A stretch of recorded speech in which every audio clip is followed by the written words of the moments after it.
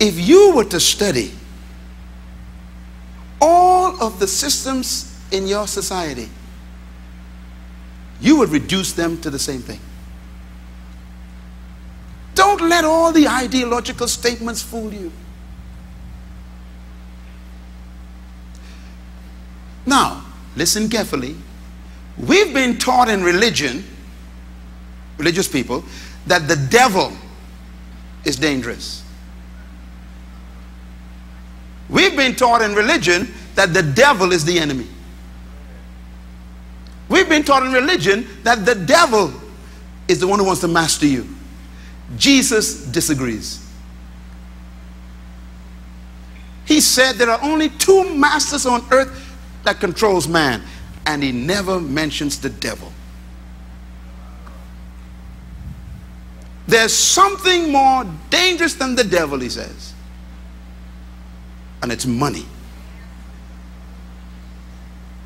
A beautiful young Bahamian girl wakes up at 7 p.m.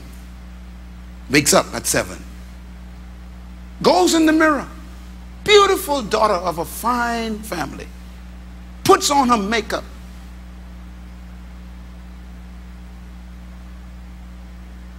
Puts on her earrings and her jewelry.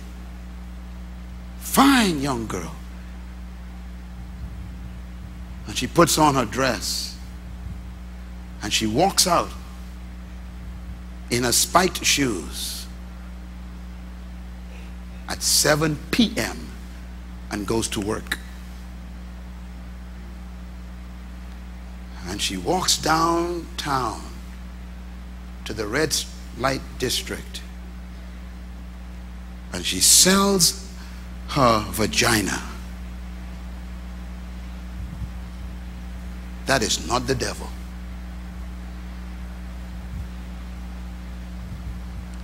And if you ask her why she does it, she will tell you, I have to live. She hates it, doesn't want to do it. She feels nasty after it's finished. But it's not the devil. It's that master. What makes a man get up in the morning at 6 a.m., put on his clothes and go to a job, leaves the job at 4 p.m. and doesn't go home to his wife and his children? He goes directly to another job at 5 p.m., works until 3 a.m. and comes home at 3 a.m. Wife sleep, children sleep, never saw him, and he does it for four years, and the marriage is destroyed. The kids don't know him, and that's not the devil that woke him up.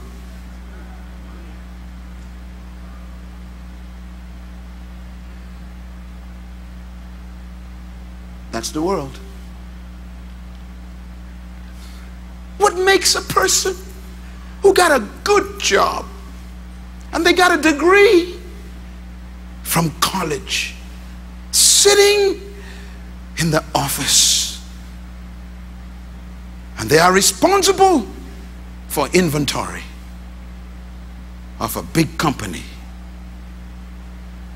and a buyer comes to sell his wares to them for the company and says to this graduate who got a master's degree from a top college, if you give me the bid, I'll give you an extra $40,000.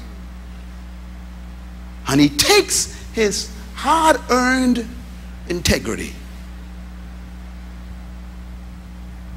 the future of his new marriage, and the prospect of good children, and he takes the bribe. That's not the devil. It's money. Jesus said money is more powerful than the devil.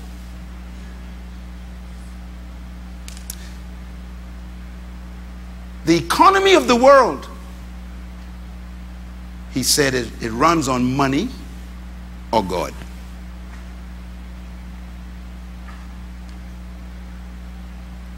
Hallelujah. What wakes you up in the morning? God or the job? Are you so busy to get to work you never pray in the morning? Ain't got time for God. Got to catch the jitney. Ain't got time for God. I got to catch the traffic. God or money? Do you know that God never says that Satan is the root of all evil?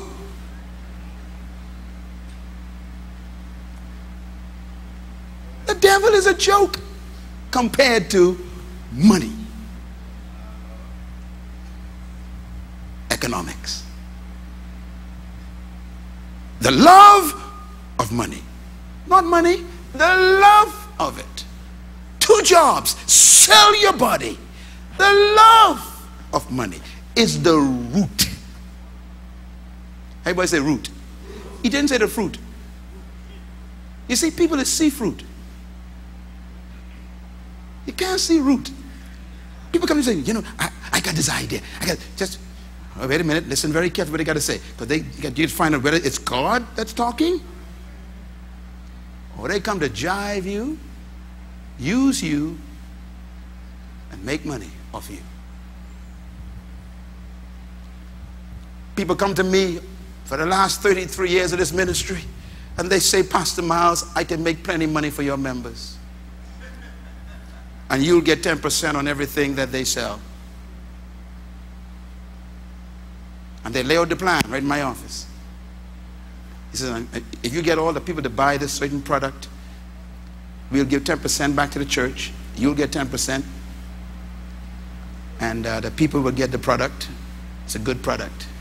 And they give me this big picture. And I look at them. And I said, now when you are finished, collect your bike. Stand up on your 2 feet.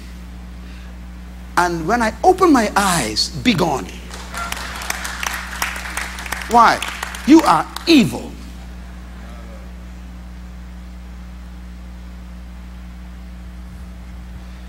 You came to me because I have the trust of a lot of people. And you want me to sell their trust for 10%. You are evil. You love money. I promise you, I will never sell your trust.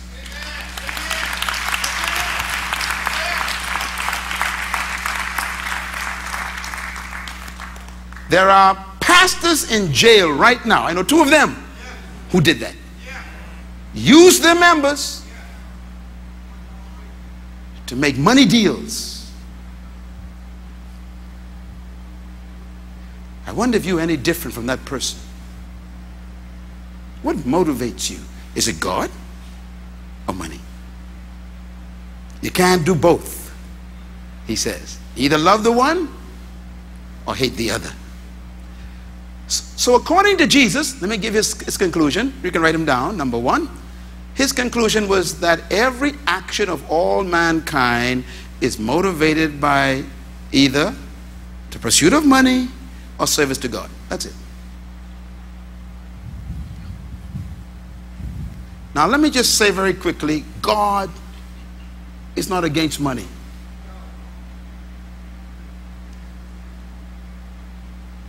But God is against you serving money.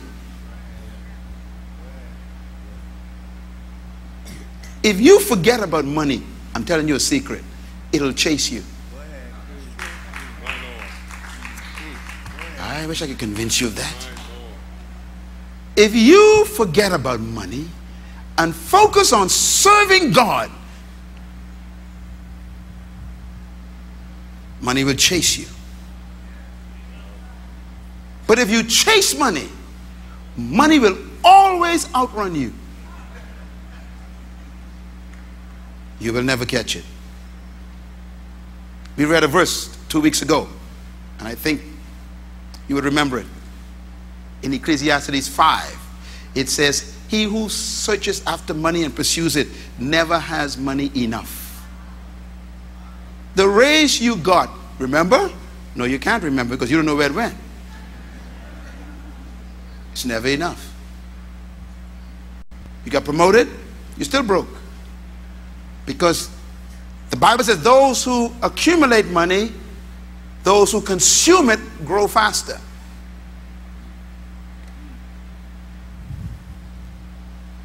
So Jesus said there's only two motivations in our economic world.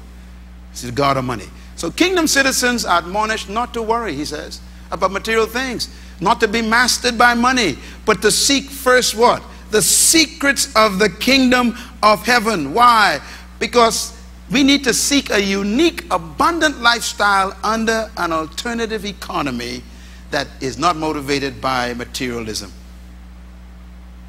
The kingdom of God on earth. And that's why Jesus wants us to relearn the secrets of economics in God. I want you to read this again for me. For unto us, Isaiah 9:6 says, a child is born and a son is what? Given. And what's he coming with? The government shall be upon his shoulders. And he'll be called Wonderful Counselor, Mighty God, Everlasting Father, Prince of Peace. And of the increase of his government and peace there will be no end. And he's coming to reign on the throne of David and over his kingdom, establishing it with what? Righteousness and justice.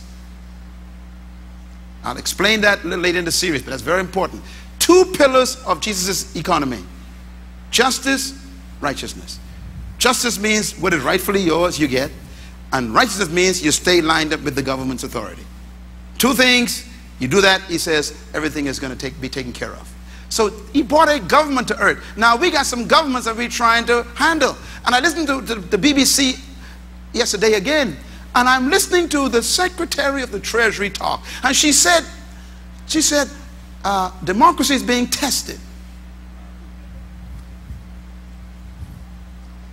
And the politician from England says, yes, democracy is shaking. All over the world, people are disillusioned at democracy. And everybody having elections. And everybody don't know what to do. But quickly, let me give you the difference between democracy and the kingdom. Number one, democracy focuses on people power. The kingdom focuses on what? Kingdom power. Democracy focuses on what? People. That's the Constitution. That's why the Constitution always says, we the people.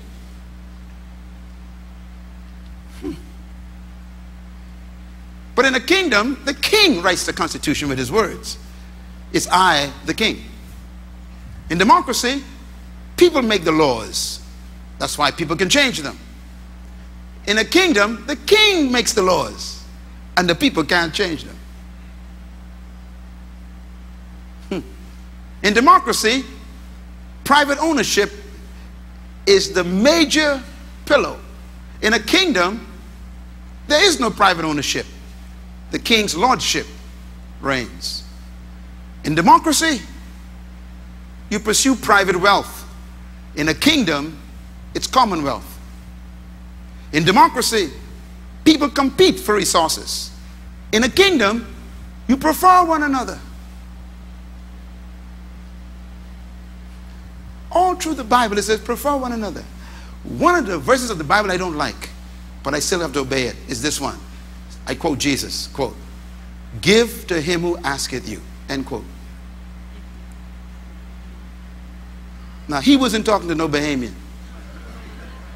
But Jesus said it without even qualifying. He didn't say, give to those you like, give to those who qualify, give to those who you done checked out. He said, give to him who asketh you. Let me tell you why I finally figured out why. The reason why there's poverty in this room right now is because someone is keeping what you should have received. Poverty is impossible in God's country.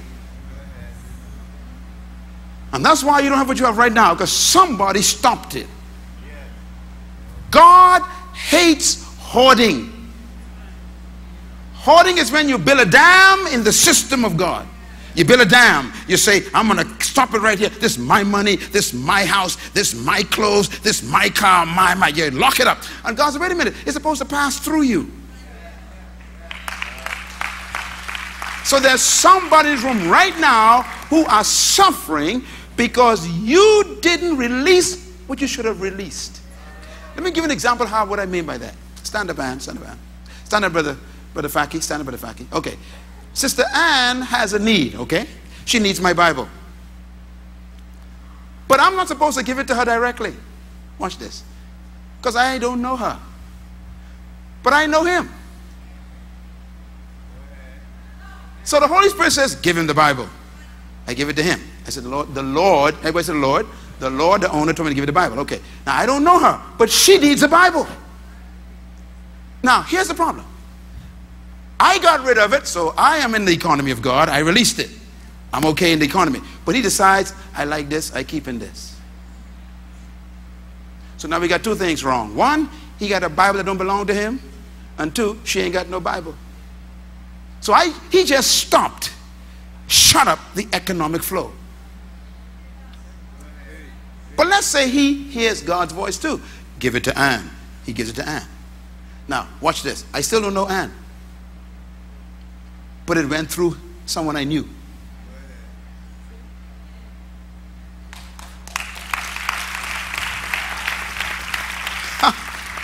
The Lord may tell you today to give someone $100 and it ain't for them. Later today they're going to meet somebody who needs it and they're going to say, here, and you never knew that person, but because you were so open to the economic flow of God, that person got it.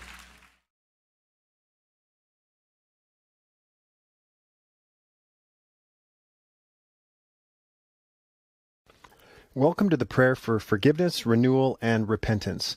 This is simply a video I've put together where I like to pray for anyone within the sound of my voice. All I ask you to do is to agree with me as we seek our Heavenly Father together. Please continue to meditate on this prayer for yourself, speak it daily, or listen to this video over and over again, and allow the Word of God concerning forgiveness, renewal, and repentance of sins to reach deep into your spirit. Let us pray. Heavenly Father, we gather together here online and come into agreement in the wonderful and powerful name of Jesus. Where two or more are gathered, there you shall surely be, and anything we agree upon as touching you will surely do. The Bible says that if there's any unforgiveness, that it should be dealt with before praying. Therefore, we release any anger, bad feelings, resentment, or any other wrong attitude before you now. We lay it at your feet, and we release and forgive those who have wronged us. I lift up those watching this video, and we come into agreement and lift up forgiveness, renewal, and repentance. Father, your word says that if we ask for mercy and for forgiveness, you will forgive us and cleanse us from all unrighteousness. Purely on the basis of the promises of forgiveness in your word, with all feeling aside, we believe that the listener is forgiven. Humbly they come before your throne to receive this grace and mercy. Help the listener to forgive themselves and let the past go. We declare in agreement that Jesus is Lord over the listener, and if they believe in their heart that you raised him from the dead, they will be saved, with heaven being their eternal home. We receive it and we praise you, Father. Help the listener's unbelief. Their slate is wiped clean right now. In the face of any feeling of guilt and unworthiness, the listener receives their forgiveness from you. The guilt is for leaving and the sin is removed because of your love for them. You have forgiven their sins completely. They are blessed. God in heaven, you have forgiven them because of what Jesus has done. It is not about what they do or don't do. It is by grace through faith that they have forgiveness. They cannot earn it, but you have freely given forgiveness to them because they asked. Praise the Lord. Renew them right now by your Spirit in Jesus' name. We speak refreshing over their mind, will, emotions, and body right now in Jesus' name. You, Father, are holding nothing against them. You, Father, are not holding anything back from them. You chose the listener in Christ before the foundation of the world that they should be holy and blameless in your sight. Thanks be to you. In Jesus they have redemption, deliverance, and salvation through his blood, the remission, forgiveness of their offenses, shortcomings, and trespasses, in accordance with the riches and the generosity of your gracious favor. Father, the listener has received your Son Jesus. They believe in his name. Through Jesus, you have given them the right to become your child. Thank you for forgiving them entirely and absolving them from all guilt. They are more than conquerors through the blood of Jesus. They are set free from the past in Jesus' name. Thank you, Lord. In Jesus' name we pray. Amen.